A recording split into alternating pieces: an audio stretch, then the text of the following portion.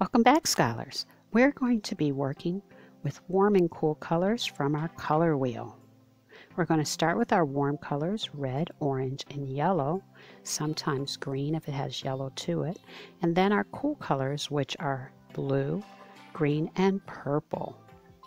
These are the colors that we're going to be focused on. Now let's look at those colors individually. Starting with our warm color, we have red like fire, orange like the sunset, and yellow like the sun, warm colors. Now to our cool color palette, let's go with blue like the sky, green maybe like the forest, and our purple like dawn or dusk. Cool combinations. Warm and cool color palette is what we're going to be working on today. Let's look at our design. We're going to be doing a landscape combination with warm colors on top and cool colors below with our land and our skies. Two different color palettes mixed together, identifying our cool and warm colors. All right, let's get started. A blank sheet of paper, and we'll be working on half of it today, and we'll let you continue on. We're going to start with a line right across the middle. This is called a horizon line, and that divides the sky from the land. So we're going to do the upper part in warm and the lower part in cool. Draw a straight line across the center of your page, the horizon line. Let's start in our sky, starting with a round ball for our sun. We will be eventually putting rays in our sun. The horizon line, we're going to start building in our mountains. We're going to use straight and pointed lines to represent our mountainscape. Nice long strokes, angled lines for our mountain effect. So we have our sun and we have the mountains on one side. Let's go to the other side.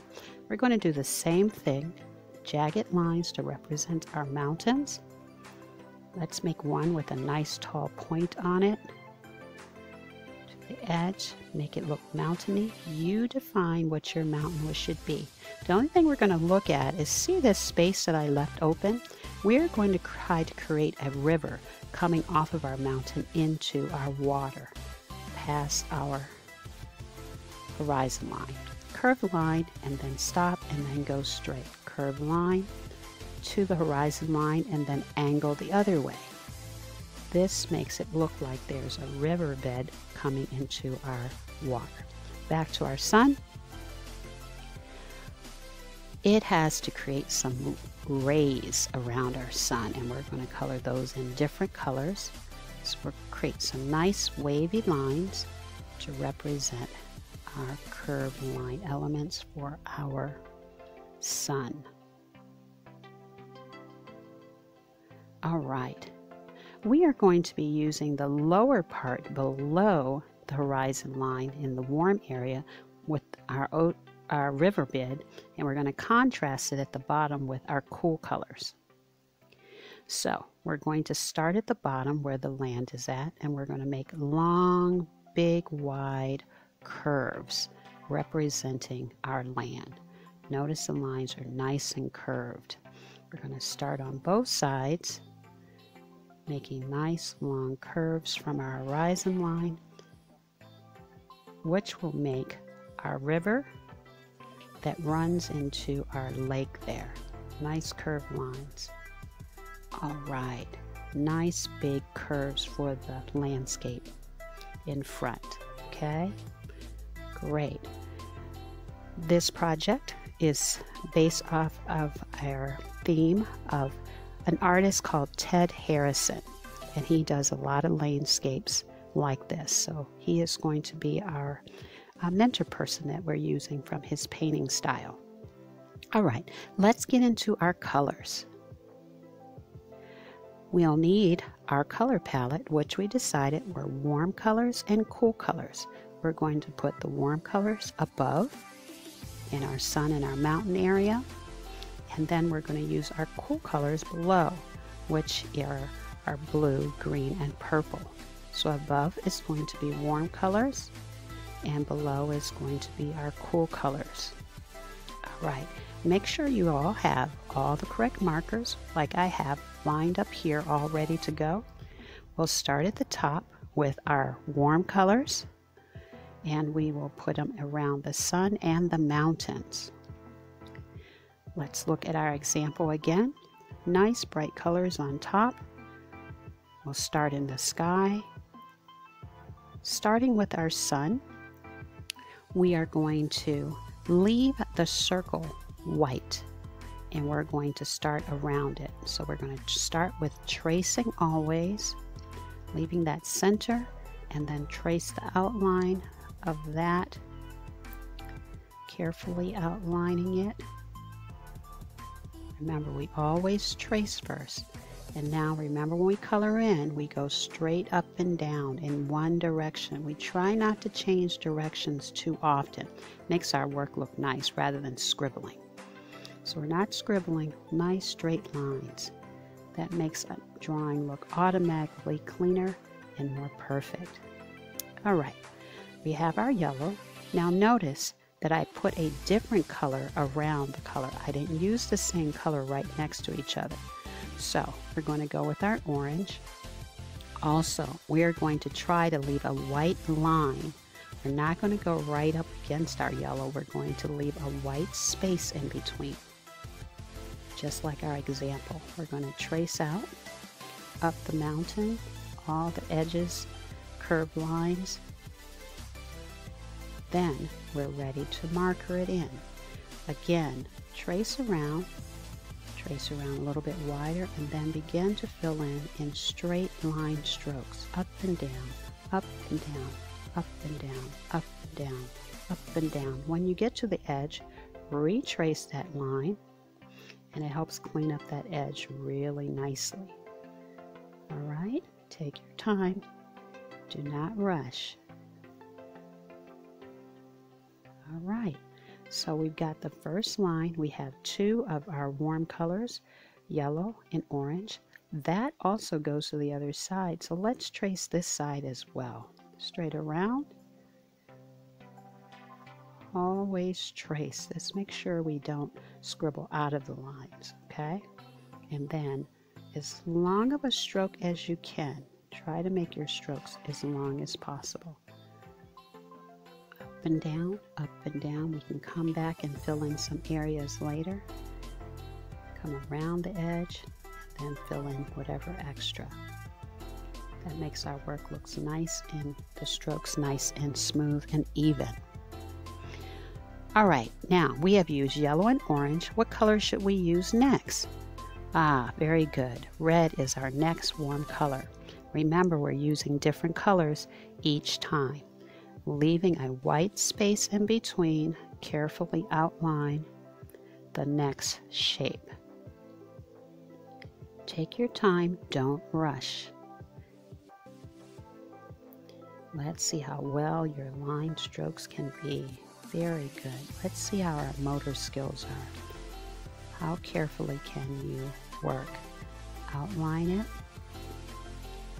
around each corner, and then come back and do your long strokes. Straight up and down, up and down, up and down until you get to the corner, and then you fill in. But try as much as possible to do your big strokes first.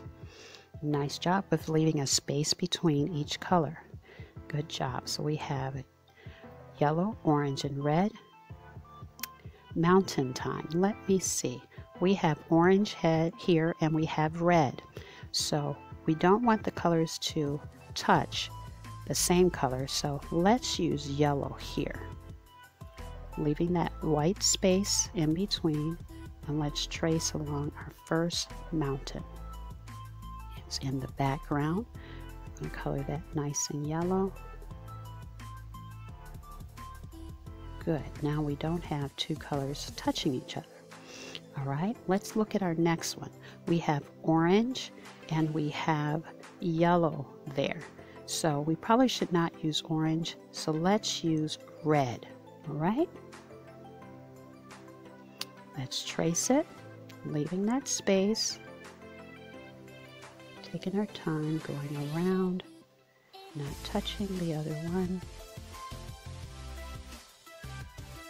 Straight up the mountain and across. Nice full strokes. Go as straight as you can and then go around and go as straight as you can. Good job. Now, none of the same colors touch, and that's exactly what we want. All right, our next color palette, we have red, and then the sky has that orange. So what I'm going to do is create another line so I can put a different color between. I don't want two oranges there because I thought I would use orange next. So let's fill that in with yellow. Now our two colors we have to not touch are red and yellow. Now we can use our orange. So again, carefully trace, leaving the white. Now this is when we need to take our time and think our way through. It's no rush. You want to take your time and pace. You can always come back and finish up later.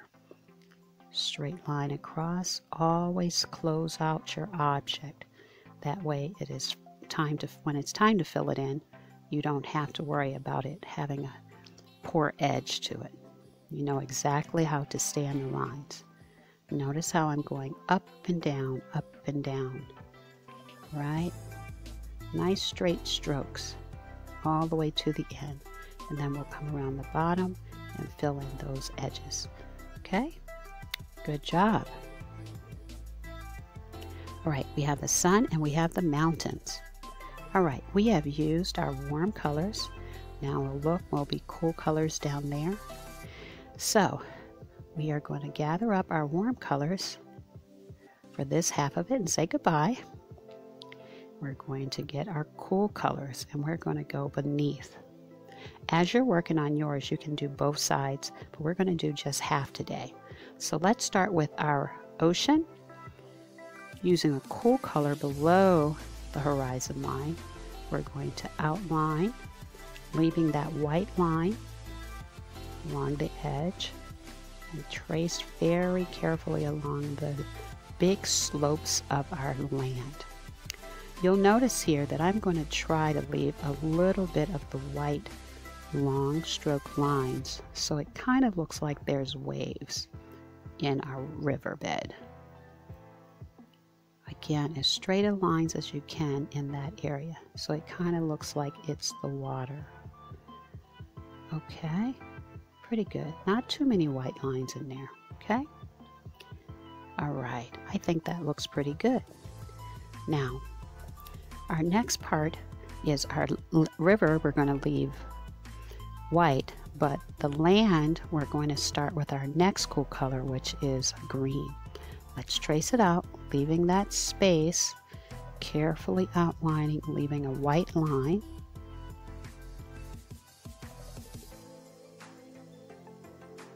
All right, trace it all the way around. You guessed it, nice long strokes, up and down.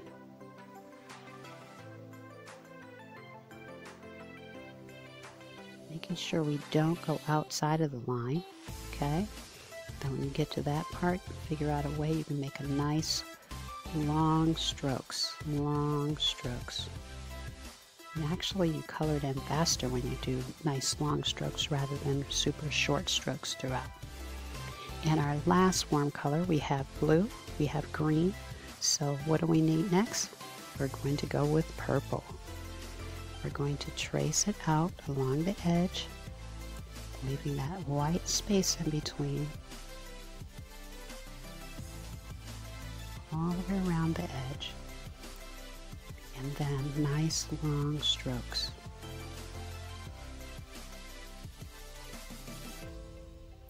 Up and down. You can even see the lines in the marker. There we go. All right, so now we have our warm color, cool colors start, blue, green, and purple. Now the land is pretty much, I'm showing purple and the green. So let's try to keep that theme for our land part and leave the blue for just the water. So since we had green and purple, let's add another row of green, and I would finish that on out. All right, so I'm going to let you trace whatever your pattern is, understanding that the water and the riverbed has to stay white and not get colored in. So we're going to do the mountains and the land in warm and cool colors. Cool at the bottom, warm at the top. Yellow, orange, and red, and then our blue with our riverbed at the bottom. All right. I hope you enjoy this. Take your time, make sure your colors and your lines are there, and enjoy the process. Always have your right colors with you, warm and cool colors, and have fun.